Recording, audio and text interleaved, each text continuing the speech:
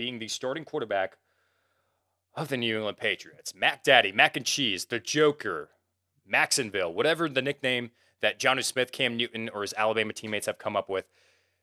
He is now the starting quarterback for the New England Patriots. Was this a good move or a bad move?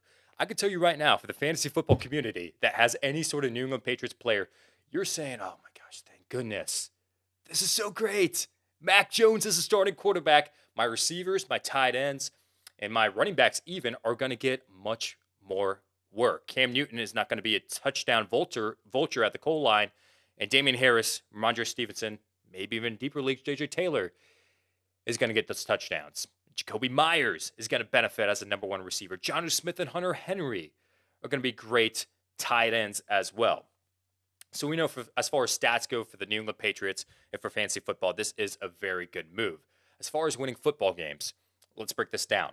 Let's talk about Mac Jones and how he has been doing as the Patriots starting quarterback, or at least playing in the preseason, in the 2021 preseason. 36 out of 52 of his passes completed. That is 69% nice of his passes completed. 390 yards, 7.5 passes or yards per attempt. 1 touchdown, 0 interceptions, a 97.3 quarterback rating, and a 92.2 Pro Football Focus rating, leading all rookie quarterbacks.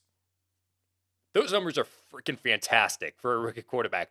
Now, granted, a lot of that came against some second-team players, third-team players as well. I believe he played some first-team players as well. But I think that Mac Jones, just looking at the stats in itself and watching him play during preseason, it's safe to say that, yes, you can have a lot of confidence in Mac Jones as a Patriots starting quarterback. As a matter of fact, even though he threw 1 touchdown, it should have been 2 touchdowns. There was a pass towards the end zone that was just completely perfect with a nice rainbow arc falling right into the receiver's hands. Did not make it, did not complete it. But that was not Mac Jones' fault. So it should have been 2 touchdowns at that point. Cam Newton, on the other hand, looking at his preseason stats, 14 out of 21 of his passes completed. That is 66%, 162 yards, 1 touchdown, and 1 interception. Okay, so, you can look at the stats and say, yeah, Mac Jones has had more playing time. They've been keeping Cam Newton healthy and really giving the time to Mac Jones so that Cam Newton can be healthy for the season. But you have to break it down in how everyone was doing during training camp as well. So Mac Jones has been looking fantastic. The Patriots do not regret the decision at all to take him at number 15 overall. Cam Newton, according to Rob Ninkovich, the former Patriots linebacker, has been struggling in camp. As a matter of fact, according to him, and he's a reliable source, he has connections to the New England Patriots, he says that Cam Newton was struggling to learn the playbook in training camp, and Mac Jones had to teach him. The rookie had to teach the veteran the playbook. Now, I know Cam has only been in the Patriots offense for 1 year, but that already is a pretty bad sign that your rookie quarterback has to give you pointers and teach you and give you some clarity about the playbook.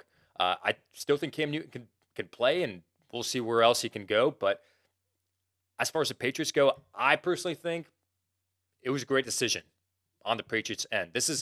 There's no better time than now to start with Mac Jones. And it's statistically proven, I've said this many times on the show, that once a rookie quarterback starts right out the gate, starts week 1, starts week 4, just early on in his rookie season, his second year, he's going to be fantastic.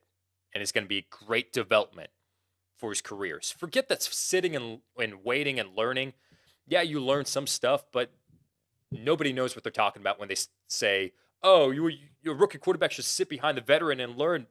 No, that statistically proves not to be true. First-round quarterbacks that start right out the gate are proven statistically to have a better career than quarterbacks that sit and learn. Aaron Rodgers is like the only example. Patrick Mahomes as well.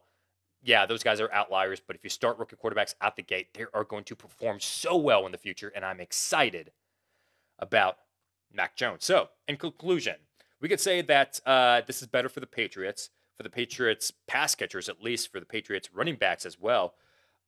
We project Mac Jones to finish second in the NFL in completion percentage, just behind Teddy Bridgewater, and up there as well as Patrick Mahomes and Derek Carr, I think, on our projections as well.